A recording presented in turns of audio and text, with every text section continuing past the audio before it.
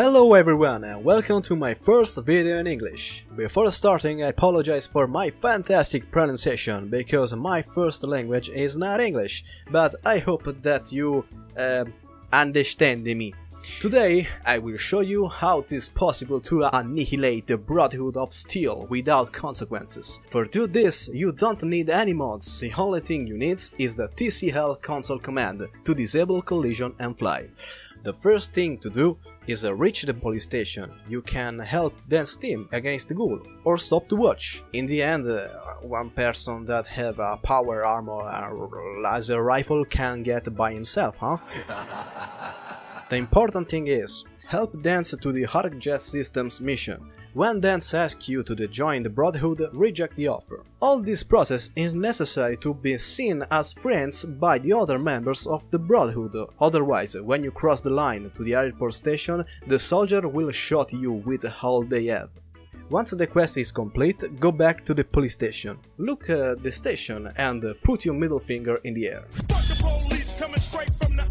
The second thing to do is go to Fort Hagen in the Kellogg location. There are two ways to do this. Go this Fort Hagen after saving Valentine from the vault following the normal storyline or going directly to it. But in the second case, the elevator for the reach down floor will be blocked by the wooden planks. You can reach the down floor through the TCL console command, but watch out. In this case, killing the serial, you will not get a Kellogg revolver, because will not appear in the Kellogg inventory. A second bug, if you choose the shortcuts, is about Valentine that will remain a prisoner in the vault. You cannot recruit Valentine before saving him, meet him in the Diamond City, inspect the Kellogg house, following the normal storyline. So, going to Kellogg before or after saving Valentine, the choice is yours. Fort Hagen only serves to make the Predwin appear in the sky.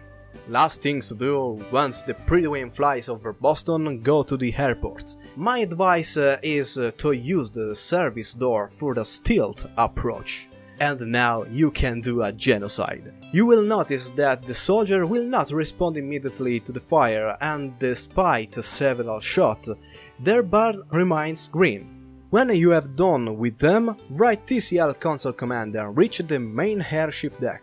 Once you pass the door, you will see Maxon with the other Brotherhood soldier waiting for the Elder speech. In this case, if you make fire, the soldier will respond immediately. You can literally kill everyone without receiving the message, now you are enemy of the Brotherhood.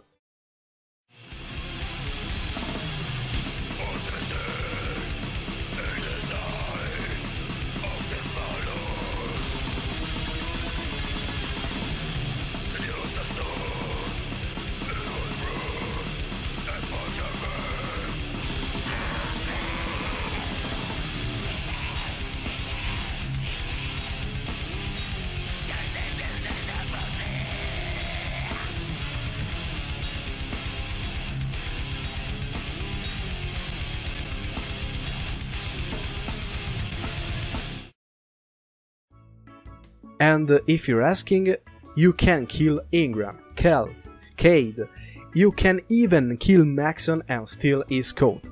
This because you entered the airship without taking the vertibird on the roof of the police station, skipping the quest trigger that make the main characters into essential NPC. In fact, by skipping that passage, every character on board Predwin is recognized by the game like a non-essential NPC. Once the Brotherhood has been exterminated, you can make every possible raid, and having no one to contest you, you will have a lot easier life in case you want to line up with the railroads or the Institute.